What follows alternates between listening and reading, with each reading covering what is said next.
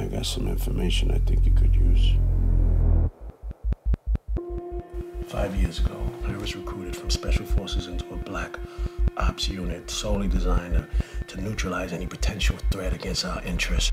So you were assassins? You've got a brother in the armed forces, don't you? My sources tell me apparently he broke out of a military hospital where he's being rehabilitated, and he is now on the run. You know, Mr. Gray, what is in this for you? Everybody said you were dead.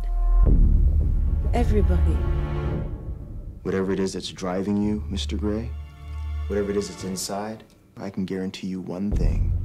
Ruining your life, your brother's career, that thing will still be eating away at you inside. I think you need to start taking better care of yourself. I'm getting by. This isn't getting by. Why you hold up in this room, Malcolm? If this is your reality, this is what you're seeing. This is how you view the man. This is how the world sees this guy. You worried about how the world sees you? One day they're going to open the history books and they're going to talk about what I have done. What are those same history books going to say about soldiers like me?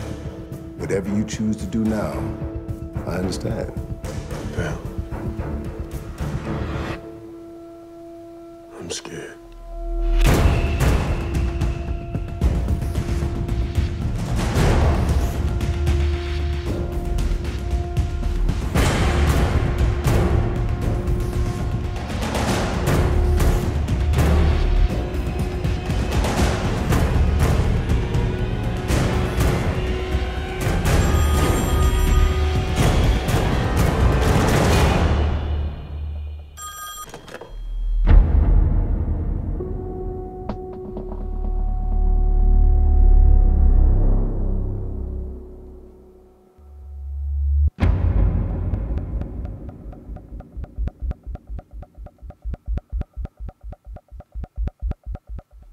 You tell the neighbors if they got a problem, they come and see me.